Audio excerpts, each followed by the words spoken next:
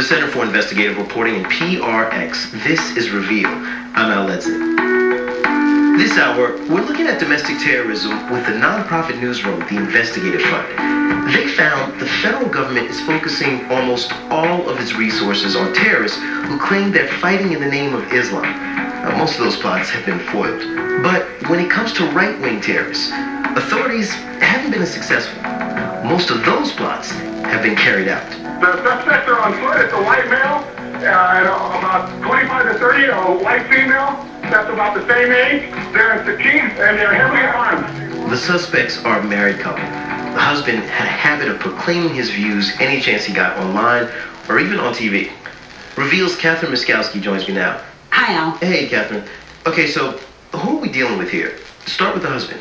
His name's Jared Miller, and he spent a lot of time recording himself. Thanks for watching my video. That's how we're going to get to know him. Peyton Manning just threw his second interception in the first half of the Super Bowl. Super Bowl. I'm just anyway. Sounds like Jared was just the kind of guy who liked to chill out, get high, and talk smack about football. Yeah, but in a lot of these online videos, he's mouthing off about guns, drug laws, the police state. See, Jared was this 30-something high school dropout, and he dealt pot. And in the summer of 2013, he was living with his wife, Amanda, in Lafayette, Indiana. By then, he had a pretty long rap sheet. People are getting arrested every stinking day for marijuana.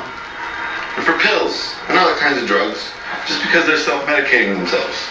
He shot this in his low-rent apartment under the spinning ceiling fan. He was on house arrest. And then they give you one of these fashionable little ankle bracelets.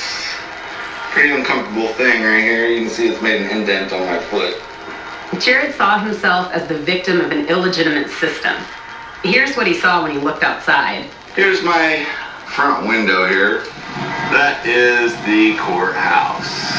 So you have to go down to that big monument to tyranny and submit, crawling and groveling on your hands and knees. Oh, give me permission to do this. Give me permission to do that. I don't know. Sounds a little like Nazi Germany to me, or maybe communist Russia. Eventually, Jared failed at house arrest. The landlord evicted him and Amanda for not paying their rent, so he had to serve out the rest of his term in jail. He told his wife how he felt about that in another video. Hey, babe. It's your husband. Jared's felony convictions made it hard for him to find a job, and illegal for him to own a firearm. He didn't believe in these laws. Online, he found kindred spirits in something called the Sovereign Citizen Movement. Our partners at the nonprofit newsroom, the Investigative Fund, have reported on its followers. Here's journalist David Nyworth. People who declare themselves sovereign citizens don't belong to an organization. They belong to a belief system. David says they tend to see the police this way. As an oppressive force of the conspiratorial New World Order, which is trying to enslave all of mankind. And they are very revolutionary in their outlook. David found that sovereign citizens pose a big threat to law enforcement. In the last 9 years, they've killed 9 police officers and injured another 12. That movement appealed to the Millers back in Indiana, where things weren't going very well. After house arrest, the eviction, and Jared's stint in jail, they were looking for where to go, and here was this guy out in Nevada who was running for governor, touting the same ideology that they were. His name was David Laurie Vanderbeek. A lot of people are going into law enforcement as they did in Nazi Germany because it validates their worst traits as sadists. I'm ready right now to fight to the death for your freedom. I'm ready right now to go to jail for the rest of my life for your freedom. What are you willing to do for your own freedom, Americans? The title of this video is, If Obama Sends Police to Take Your Guns, Execute Them. And it was in fact that video that inspired Jared, and they shortly after that moved out to Nevada to begin working on his campaign. Here's Jared and Amanda hightailing it out of Indiana. Now entering Kentucky. Goodbye, Indiana. Hello, Kentucky. Woohoo! That's one of the few recordings we have with Amanda's voice in it, too. But her social media suggests that she was on board with Jared's views. The Millers had barely made it into Nevada when Jared got in trouble again. I'm looking at a $525 ticket for driving on a suspended license. In this phone call, he complained to the Indiana Bureau of Motor Vehicles. You know, that's a whole month of rent.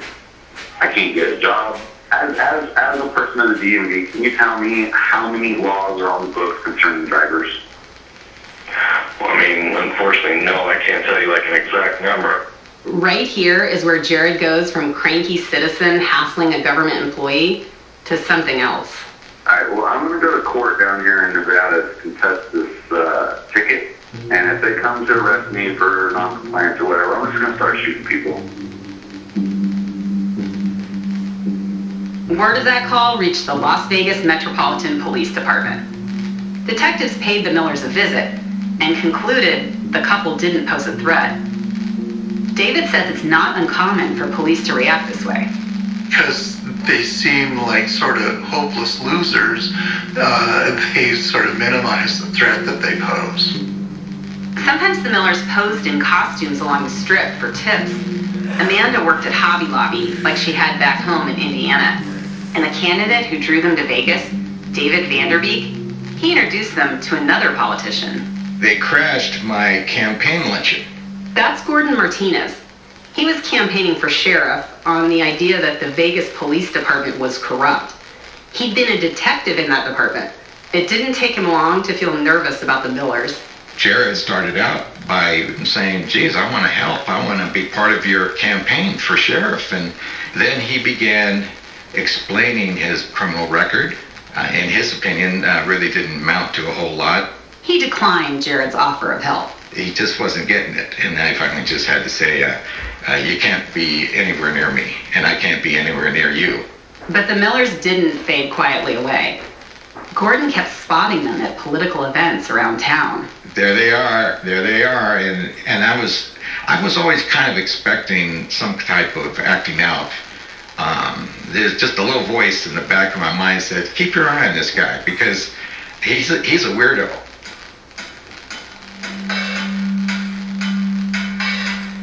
Another place Jared and Amanda turned up, the Bundy Ranch, where they would find an even bigger stage for their radical views. Now to a tense standoff between a Nevada rancher and armed supporters on one side and the federal government on the other.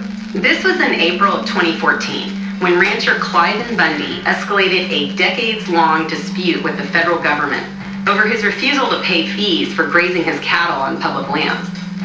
His armed supporters gathered at the ranch outside Las Vegas. On social media, they've called it a range war. With each passing day, more and more protesters arrive to support the Bundys, one of them carrying an AK-47. The Millers were among them. Jared gave interviews to news crews. For this one with Al Jazeera America, Jared's tricked out for armed resistance against the New World Order. Full camouflage and a black tactical vest, packing a rifle and a handgun. I'm not afraid of death. I'm afraid of being a slave. I'm afraid of living under tyranny. Jared said to a TV news crew while heavily armed that he was willing to die for his beliefs. The Millers believed that they were oppressed by a tyrannical police state, but the law still wasn't watching them. After he threatened violence in a phone call, detectives gave them a pass, and his sovereign citizen beliefs didn't raise eyebrows at the Bundy Ranch. Remember, it was illegal for him, a former felon, to even possess a weapon. That would have been reason enough to arrest him. In another interview at the ranch with NBC affiliate KRNV, Jared said, I feel sorry for any federal agents that want to come in here and try to push us around or anything like that. I really don't want violence toward them, but if they're going to come bring violence to us, well, if that's the language they want to speak, we'll learn it. Well, that sounds kind of like a menacing statement, I have to tell you. But it wasn't violence that ended their stay at the Bundy Ranch. David Nyworth says it was the Bundys. They realized that he was just trouble and they asked him to leave. While the couple was at the ranch, Amanda lost her job at Hobby Lobby. The Millers were broke and couldn't pay their rent. A neighbor they befriended took them in. Until Sunday, June 8, 2014. That's the day Las Vegas emergency dispatchers field a blizzard of phone calls. 11, 22, and 14 seconds. Hello, do you have a police I'm a CC's Pizza. I've noticed the still. A guy just shot 2 cars. A guy just what? Shot 2 policemen. CC's Pizza. Inside or outside? Inside CC's Pizza. So the victims are inside? Yes. The suspects are on foot. The suspects on foot, Jared and Amanda. It's a white male, about 25 to 30, a white female. That's about the same age. They're in Sakine, and they're heavily armed. Officers converge on the pizza place. Okay, so you're 65, right? You're CC's Pizza. On 1 more unit. Inside, there's a horrific scene. We medical inside CC's now. Medical inside CC's now. Here's what happened. Officers Alan Beck and Igor Soldo were eating lunch at Cece's Pizza. Amanda and Jared shot them point blank. The ambush lasted less than a minute.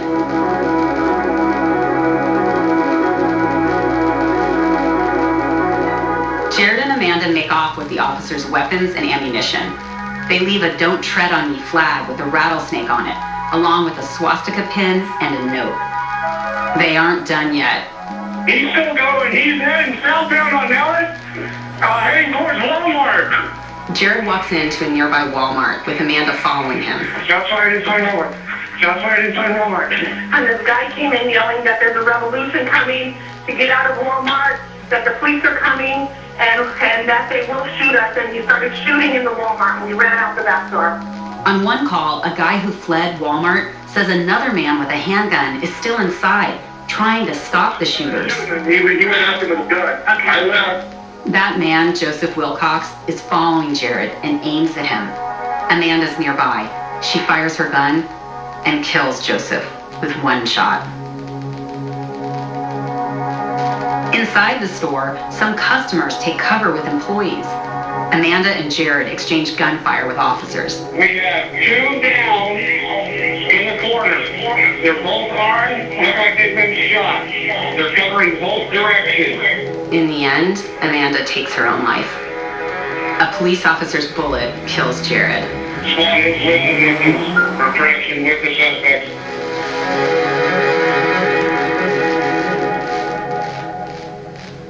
David Nywert says Jared and Amanda died trying to kill more police officers. They came to believe that the only proper response to police oppression was gunfire, and they acted on it. Following the beliefs of the sovereign citizen movement, the Millers headed to the shopping center that day, hell-bent on resistance. They left the apartment they were living at earlier that morning, having told their roommate that they were leaving that day with the express purpose of murdering police officers. That's research analyst Zoe Thorkelson. The roommate didn't tell anyone, by the way, because she didn't think they were serious. Zoe studied the attack for a report that the Justice Department commissioned, focusing on the police's tactical response. Security camera footage shows the Millers loitering near the site of their attack for almost 2.5 hours before they fired the first shot. So there's evidence that the Millers were essentially waiting around that area for the opportunity to strike out against police. There isn't any evidence that the Millers specifically targeted officers Beck and Soldo in this incident. The officers died simply because they were in uniform. But what we found was that the 2 officers that were ambushed, there's nothing in the decisions that they made that could have been changed to prevent this incident. I must have had at least 8-10 phone calls immediately. That's Gordon Martinez, the candidate for Las Vegas sheriff. So what was your reaction when you first found out who the killers were, that it was Jared and Amanda? Oh, no. Why couldn't I have just listened to that little voice and maybe warned somebody? As news reports identified the attackers, there was a reason Gordon's phone rang off the hook. In an interview at the Bundy Ranch, Jared had worn a certain t-shirt. My campaign t-shirt, Gordon Martinez for sheriff. Now, people linked his campaign to 2 cop killers. He told his volunteers to stop wearing that shirt. I mean, the Millers left kind of a lot of breadcrumbs before they did these horrible acts. Oh, I know. I had no idea that it would go this far. Usually what you have is somebody like that, it's just all mouth. Usually. But let's try a thought experiment. What if Jared and Amanda had been Muslim? Here's David again. Clearly, if they had been Muslim and talking about jihad, I think the approach to them would have been substantially different. The couple was able to carry out a murderous plot because no one really believed them. The feds sure didn't. That's despite the fact that the overwhelming majority of attacks against police are by right-wing extremists, not terrorists claiming to act in the name of Islam. The Investigative Fund database makes that clear. So why do you think the danger that someone like the Millers posed is treated so differently? The why? It's complex. Hateful rhetoric on the far right has become so commonplace, many people ignore it. David says there's a reason ISIS-related threats grab more attention. A lot of it is a result of institutionalized systemic racism. Because they were white kids from Indiana who were just talking about shooting police, nobody took it very seriously.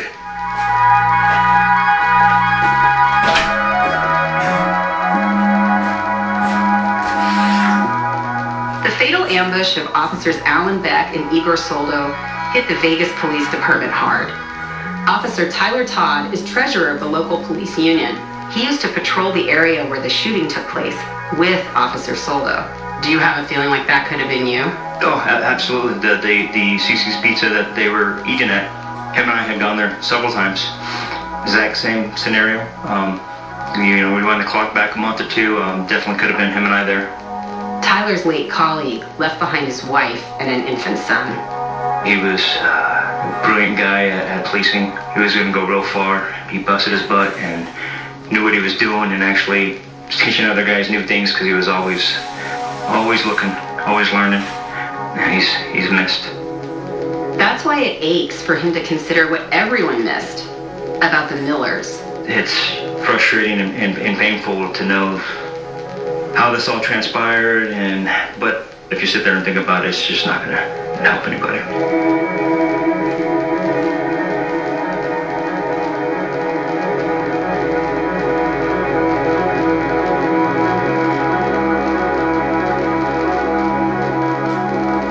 So why isn't more being done to stop right-wing terrorists like the Millers? Daryl Johnson used to run an office that tracked those threats in the Department of Homeland Security.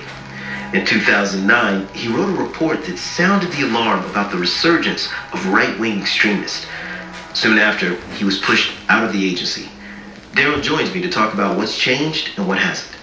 Hey Daryl, thanks for being here. You're welcome. Does that office that you worked in, domestic terrorism, does that exist today? It does not. There was about, I want to say, 20 to 25 analysts looking at Muslim extremists conducting violent attacks here in the United States, and there was just my team of 5. So that whole branch was dissolved. In fact, they did a massive reorganization of the whole office. So they have yet to look at this subject or to reconstitute the unit that I once led. And that's been, 8 years now? And so what have you been seeing now that you've been out of the government for a while and we're kind of in a new era? Yeah, so we're in a very interesting time. I've been looking at this topic since the early 80s, and typically during Republican administrations, we see kind of the far right dialing back on its activities and the group counts decreasing. Just the opposite is happening this time around, and this is the first time hate crimes are up against Muslim communities in 2016. We've had a number of far right attacks so far this year. We had, of course, the Portland stabbings. We had a black soldier that was stabbed and killed at the University of Maryland College Park. We also had a white supremacist from Baltimore that traveled up to New York City and stabbed the first black person he saw, hoping to incite a race war, and that was another fatal stabbing. So these are just a few of the things that have happened so far in 2017. It's been a very active year. Well, Daryl, thank you so much for coming in today. We really appreciate you. Thank you. None of them would agree to an interview with us, but Homeland Security did send us a statement. In it, they concentrate on all threats to the homeland and work closely with state, local, and federal law enforcement.